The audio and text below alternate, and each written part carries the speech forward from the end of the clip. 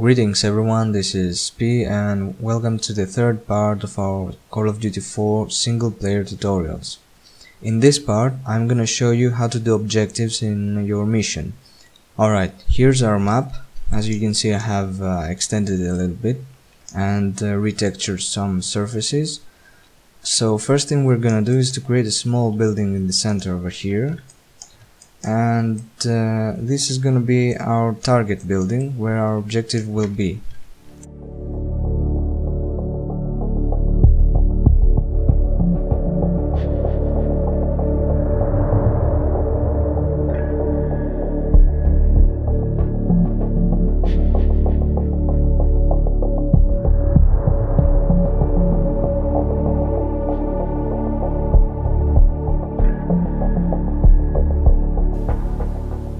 Alright, so this is our target building.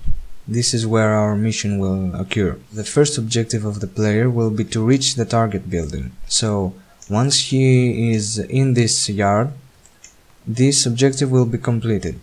In order to do that, we will create a trigger multiple. I will put this trigger over here, and let me just filter it back. Alright, and when our player passes through this area, then this objective will be completed. I will explain how we do this in the script later. Next, we will task the player to open this door. I will create another trigger, but this time it will be use touch, not multiple, but use touch. And I will put it over here. So once the player reaches the door, the trigger of the door, we will make a message display on screen and tell the player to press the use key in order to open the door. And then with script we will open the door and let the player walk inside. Now after this, the player will have to go upstairs. We will put some tables over here and some kind of documents on a table. The next objective of the player will be to retrieve the documents, to take the documents. Same way as the door, we will create a trigger use touch. Let me put it over here. And then once the player reaches the trigger, a hint message will be displayed and it will instruct the player to press the use key in order to take the documents. Once this is done, the player will have to go to the extraction point, which will be out here in the backyard and over here. So what I have to do is to create a trigger multiple over here, all over this asphalt area. And once the player hits this area, then our mission will be completed. Simple as that. Alright, so now we'll have to put some names in our triggers so we can use them in our script. In order to do that, we will have to select our trigger and then press the N key. All we have to do is to add a key and a value to our trigger. The key must be targetname and the value will be any name we want, any ID we want to give to the trigger. In this case, I will put trig1 like this. Now this trigger will be our door trigger, so I will put the name of door1 trig. We are not allowed to use spaces, by the way, in our target names. Okay, let's go to the upstairs trigger, which will be the document trigger, the one used from the player to grab the documents. And in this one I will put a name of trig2. Now we need some documents over here. I will use a document model that will have to disappear when the player acquires it. To do that, we will have to put a script model instead of a world model. We will have to go to script, model, and find the model we want in the Call of Duty 4 model list. Over here. This will be our objective model. Alright, so let's add a target name to this model too. Target name, and let's do docs1, yes. Alright, so once the player uses this trigger to acquire documents, we will make the documents disappear We will do that later in our script. Now, next, our player will have to go to the extraction point over here. Let's just name this to trig3. Alright, so let's take care of our door right now. In order to make the player being able to open the door, we will have to somehow make the door open. And this can be done by making this door a brush model. Brush models are simply brushes like all the rest world brushes, with the difference that they can be manipulated in script. We can do different things on them through script. So before I make this a brush model, we will need to have an origin brush, which will define the hinge, the rotation center of our door. To add an origin brush, we'll have to go to Textures, Usage and Tools. Origin brush is right here. Now I will put the origin brush over here, and this will be alongside our door as one brush model. This will act as one brush model. To do that, we will have to have them both selected, and then we'll have simply to right click in our 2D grid view and then script brush model, and that's it. Now this door can be edited in the script, but first we have to give it a target name, same way we did with our triggers, and I will simply name it door1. Make sure to have them both selected when you give them keys. Alright, that's all we need to do in the editor for now, and let's just jump in our script. Alright, so here is the script of our map, as shown in the previous tutorials. And what we need to do now is to copy some stuff from this code I have over here. These are some necessary things for our map. We just keep them there for now. Now, over here I have this code, which is basically the mission I explained previously in our map. I will copy this code, and now we will think where our objectives will take place. In this case, I will put the objectives right after our intro screen over here. We can either make a new function for our objectives or just put it right after our intro screen. Now, as we can see, this is the intro screen info, the mission info that will be displayed on screen as explained in the previous tutorial. And when this is done, the player will be free to move around, and then our objectives will take place. Now let's see what each and every one of those lines do. Alright, so the first line defines the first trigger, our first trigger. As you remember, we put target name trig1 to the first trigger of our mission, and then we simply put a name over here, any name we want. I usually put the same with the target name, the same name with the target name, and then we're ready to use this trigger in our script.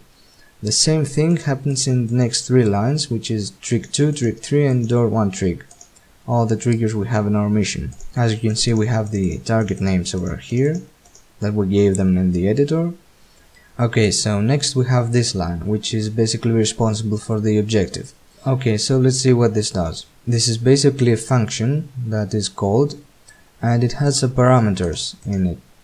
The first parameter is the objective order. We can set multiple objectives at the same time, but in different order in our objective list in game. This is the state of the objective. For now, let's just keep it active. We won't explain this furthermore. Next we have the objective string, the localized string. This will be the text of the objective that will be displayed in the objective list, which will basically explain what the player has to do in order to complete this objective. And then we have the origin of the objective, which is where the objective is located on the player's minimap. Alright, now we'll have to put proper text over here, because this won't work as it is. As you remember from the previous tutorial, we have the localized string file, which has various texts that we use in our map. I'm going to open this file, which is located in Call of Duty 4 raw English, localized strings, and test video 1. That's all. This is our intro screen, as you remember from the previous tutorial. And now let's put some objective strings. Alright, let's see what we have in our mission. We need one string for objective 1 and one for the second.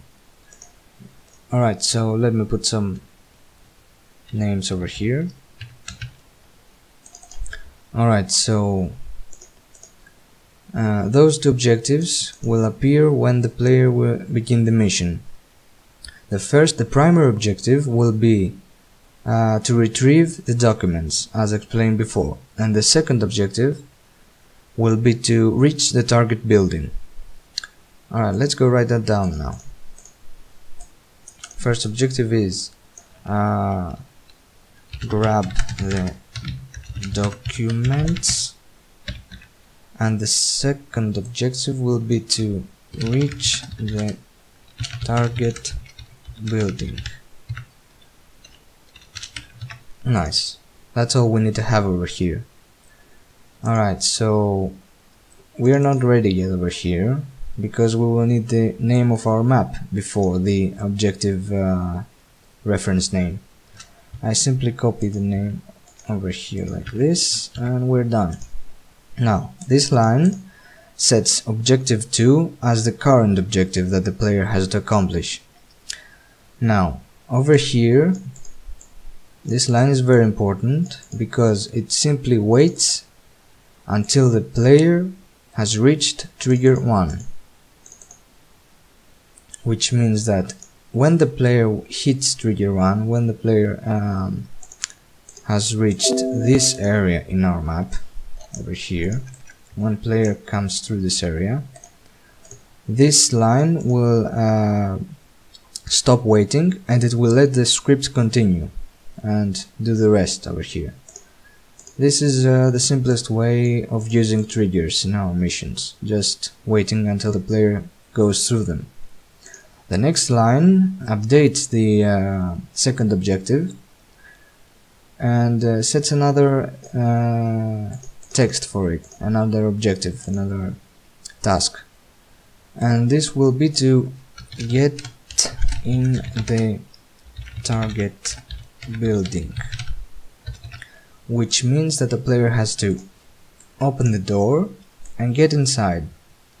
And in this case we will be simply to open the door.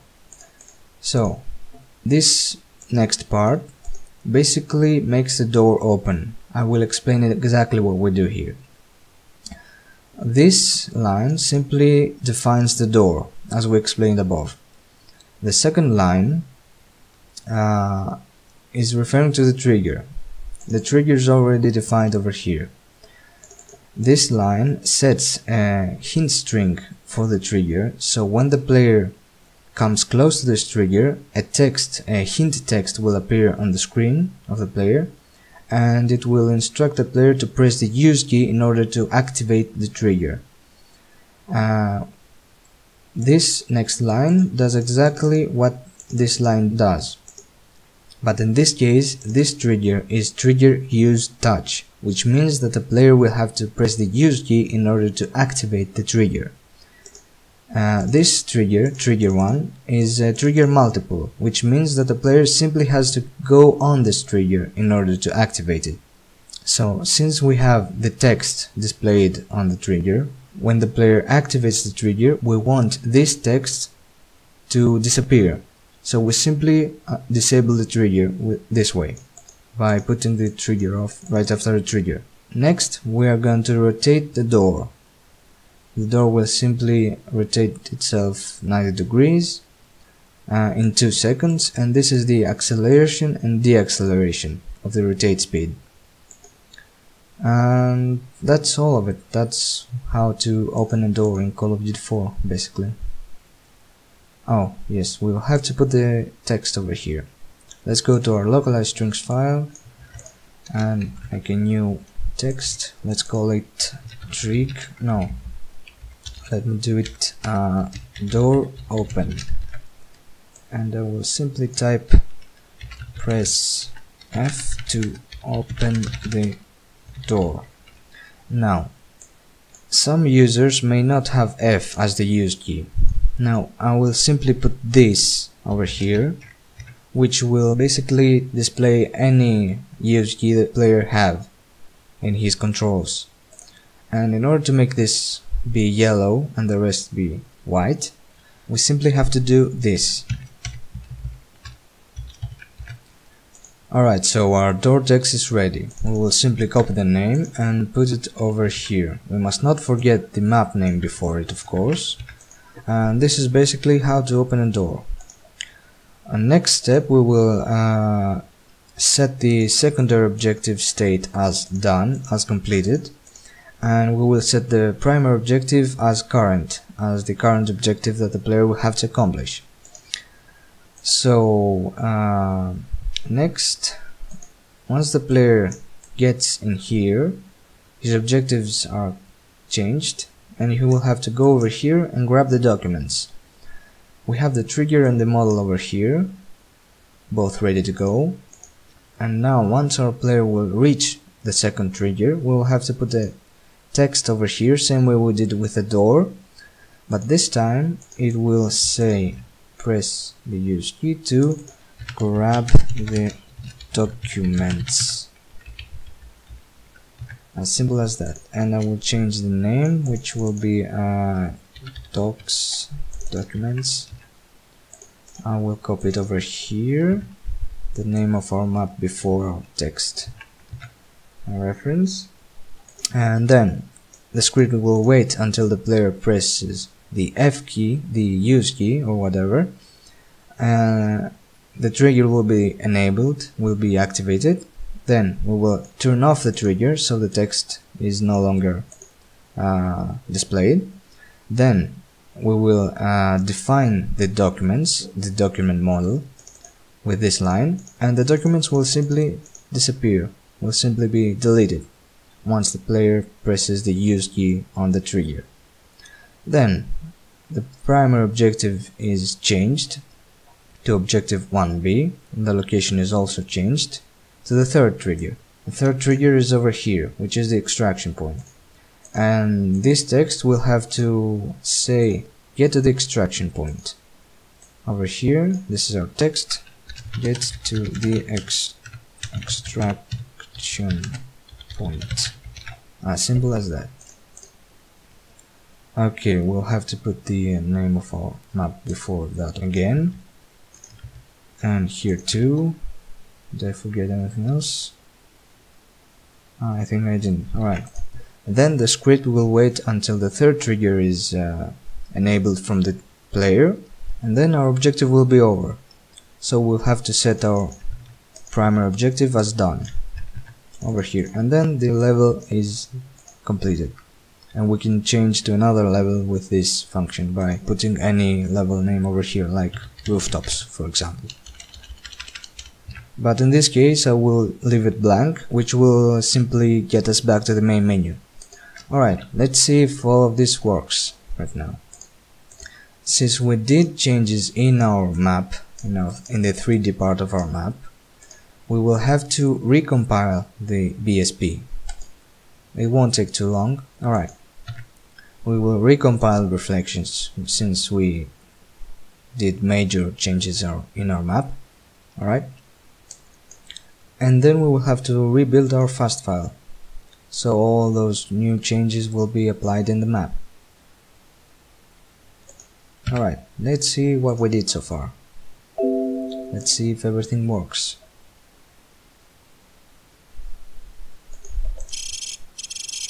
Alright, so here we are in our mission. Everything seems to be working fine. And let's check our objectives. Yes, they are both fine. Primary objective, grab the document. Secondary objective, reach target building. And our secondary objective is the current objective. Now, as we said before, if I get through this area, the secondary objective will be updated and will change to get in the target building. Let's see if that works. Alright, works all fine. Get in the target building. Now, let's see if our door works. Yes, the use key works as promised, and if we press F, the door will open and the secondary objective will be completed. Alright, everything works. Now we will go upstairs, and here are our documents, same as the door. Grad, yes, I had to grab the documents. Alright, mistakes were made. Anyway, now the first objective will be changed to get to the extraction point once I hit the F key and grab the documents. Alright, that works fine as well. Alright, let's go outside. There is supposed to be extraction point, and once we get to it, the mission will be over and we will be back to our main menu as promised. Alright, thanks for watching. I hope this tutorial was helpful, and see you next time.